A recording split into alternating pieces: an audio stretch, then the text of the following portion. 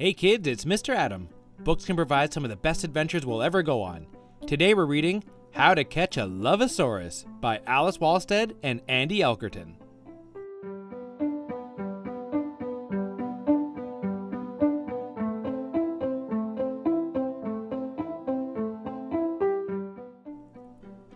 On all the walls are posters and pictures too. Each shouts opening day, come meet a rare find. The Natural History Museum has a new show, a special creature, furry, warm, loving, and kind. In a great hidden valley, explorers discovered something enormous in size. A friend to the dinos and each living thing, he had purple fur and big bright blue eyes. He's called a Loveosaurus, the first ever found. His greeting had hugs and a giggling sound. Then he spoke quite clearly and said to the team, "To spread kindness and joy around the world is my dream. So happy you found me. Now I can begin my quest. Can you bring me someplace to begin as your guest?" He was inside a theater behind the closed doors while a large crowd was waiting outside. We opened a side door to get a quick peek. He zoomed past us and we saw his backside. People are waiting, we must get him back. But he's with the whale, fish, and shells. You think he'd be easy to spot in this room? All we can find is his note on the well. There are knights in armor all around us now. We see feasts and jousting and horses. There's a rustle, a clang, and a laughing sound. The guard wants to know who the source is.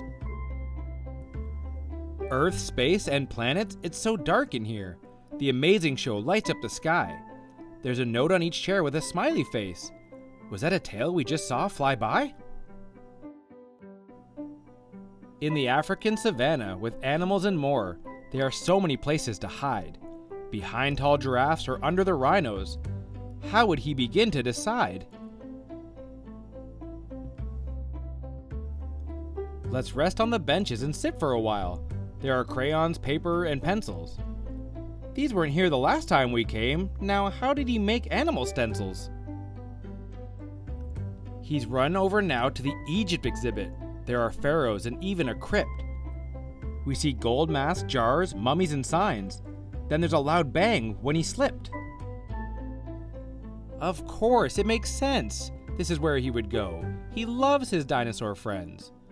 And here are more notes, like say hi, please, and thanks. Could this be where the chase ends? He's vanished, somehow, nowhere to be seen. How could he be gone in a blink? He left us so many gift notes and signs, there's a message he wants us to think. Back at the theater, the doors are now open, with flowers and notes on each chair.